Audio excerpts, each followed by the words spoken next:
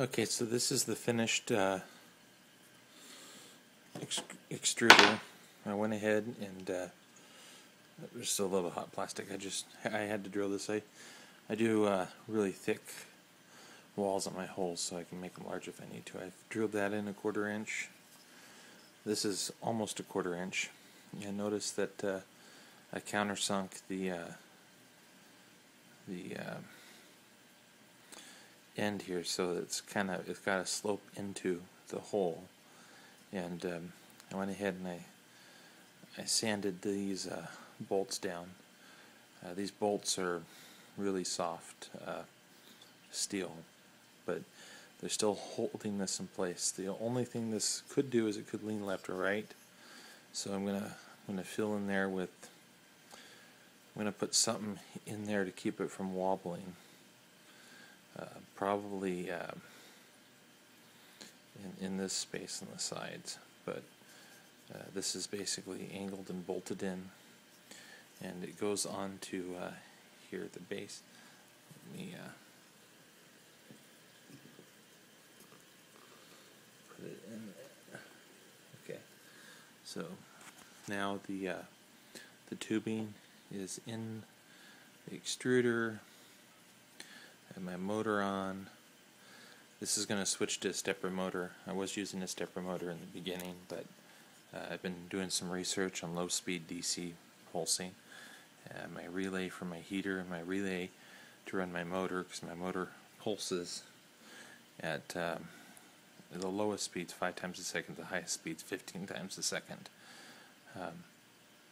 But there it is. And then I just need to mount it. And again, the base holes are big so that it can move left and right. Shave the sides off a little bit from the machining, and I basically machined this from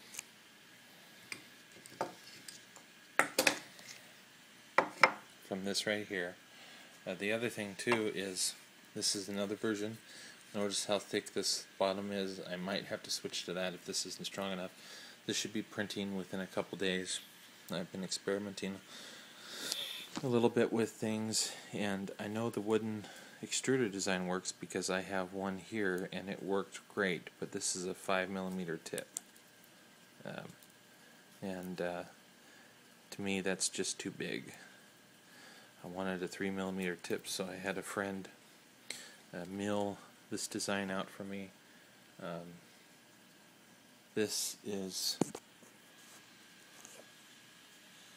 is from something I've yet to post to reprap, but this is the design that I. Let me do this here. I did this on 9-2. I still haven't posted to reprap yet, but I plan to. And you see the tip, 0.3mm. The idea is a big hole, and there's a heating area. This is a very, very cheap part to make, but I plan to post it shortly, and I plan to post the design for how to make this block base soon.